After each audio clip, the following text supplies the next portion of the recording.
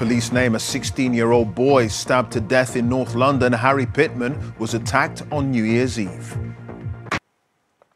Police have named a 16-year-old boy stabbed to death in North London last night. Harry Pitman died in the Primrose Hill area of Camden. Another 16-year-old has been arrested on suspicion of murder. Here's Sean Dilley.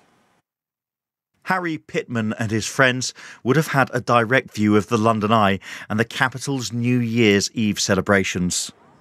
This was the scene on Primrose Hill in North London as emergency services tried to save Harry's life. Police were called 20 minutes before midnight, but before New Year arrived, he was pronounced dead. Freelance journalist James Tillotson was there.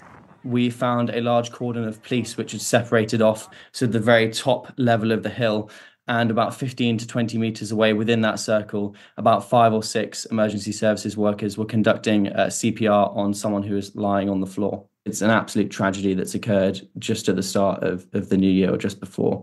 And there are huge numbers of young people there on the night. So I think it's quite alarming. Many of the people I was with found it quite upsetting.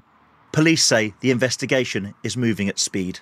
My colleagues have informed the family of the boy, who is from the Haringey area, and they will be provided with our support in the days and months ahead.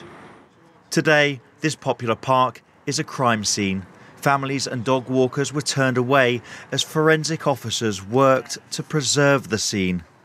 A 16-year-old boy who was arrested on suspicion of murder remains in custody at a North London police station.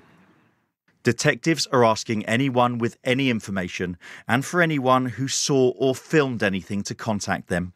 Sean Dilley, BBC News. The Defence Secretary, Grant Shapps, says Britain is considering direct military action against the Houthi rebels in Yemen.